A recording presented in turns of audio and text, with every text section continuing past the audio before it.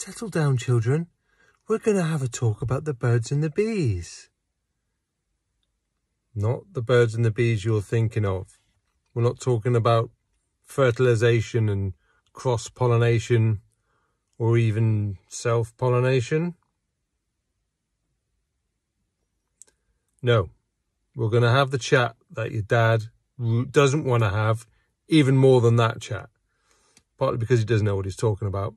Partly because if you do have the chat, it means you are an eco-warrior pussy and you're not a proper petrol head. Dad doesn't really know. So it's up to me. I'm going to tell you. We're going to talk about the birds and the bees, the wider environment, plants and animals, the ecology, marine life, coral reefs, dolphins, whales and stuff. And what the motor trade is doing about it, which is the DPF. And we need to understand what DPFs do in order to make them work properly and cost yourself less money.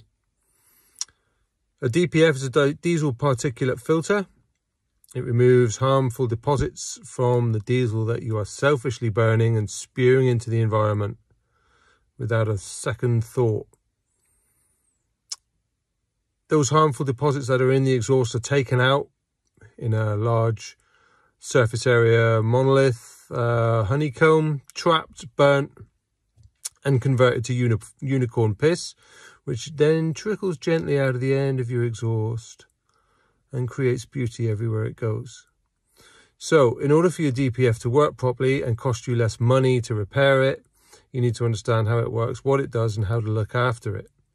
DPF is a relatively new idea to fix an old problem. The combustion process builds up a lot of carbon and crap and soot, which has to get burnt off somehow. Back in the old days, we used to decoat cars, and it was a long and laborious process. Did anybody mention chucking brake fluid down your carburetor? No, we didn't do that. But these days, we've got different ways of doing it. And the DPF, with a few different methods, pretty much does the same thing. It gets really, really hot. It traps soot particles and breaks them down.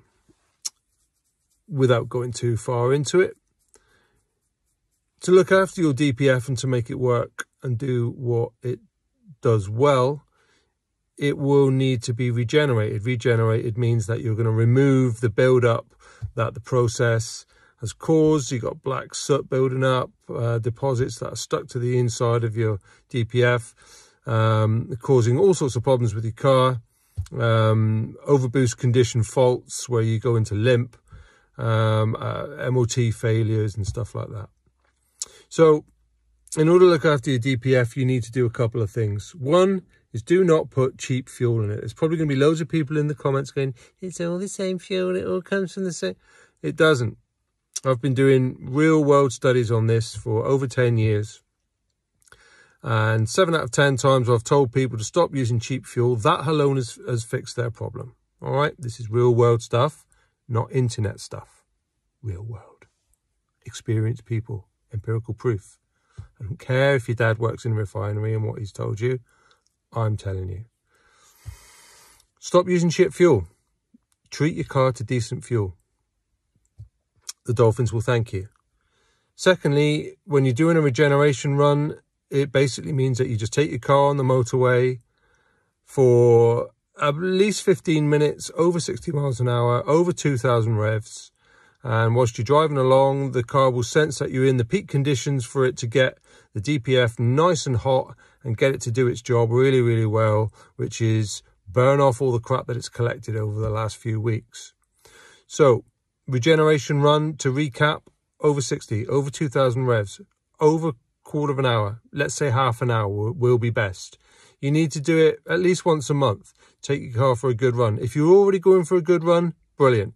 If you're one of these people that just drives around town in second gear and picks up the kids and stops off at your favourite little shops and engine never gets warm, that DPF isn't going to be able to look after itself. So this is for you. Take your car out, give it a good run once in a while.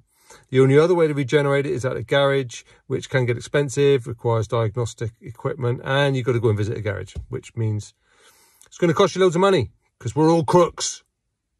Anyway, I digress. Your DPF will do its job very well if you look after it. It will convert all your nasty chemicals, turn them into unicorn piss, send it out the exhaust, and then everybody will live happy. And then greenery will spring up around your car. When your car is producing unicorn piss, everywhere you go looks like this. Just green, pretty. Everything will be serene and you won't have big bills. That's all you need to do. Unicorn piss.